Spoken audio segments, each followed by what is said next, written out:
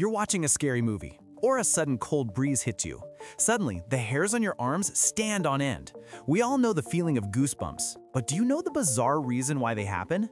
It's a fascinating leftover from our ancient, much hairier ancestors. This reaction is called piloerection. Tiny muscles at the base of each hair follicle, called erector pili, contract and pull the hair upright.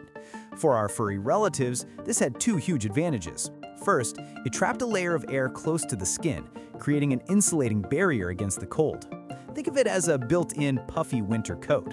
Second, it made them look bigger and more intimidating to potential predators.